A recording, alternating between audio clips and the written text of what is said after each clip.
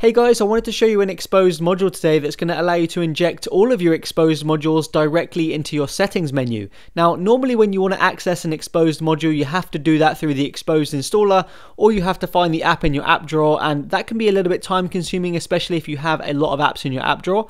So let's go ahead and check out my settings menu. Now, right now I haven't got it activated, so my settings menu is just normal. You can see it right here. The last option we have is system, and the last tab we have is about phone. It doesn't go any lower than that right now.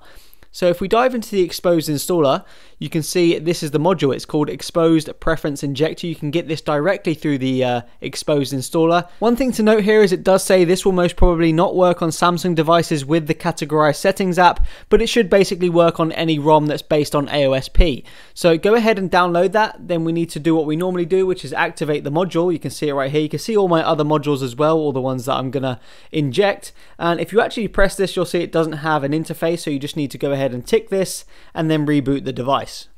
So we'll do that right now.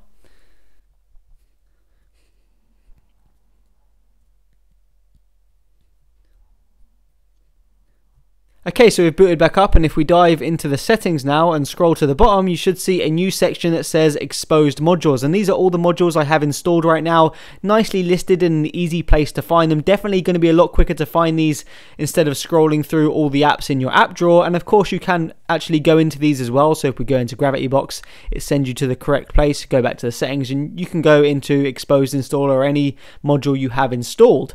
So yeah, you can actually, if you've got something that can hide your applications, you can actually get rid of all of the apps in here that are your modules. For example, that one and a few others, get rid of them all, and you can just clear out your app drawer and just access them straight from the settings menu. So I definitely like this.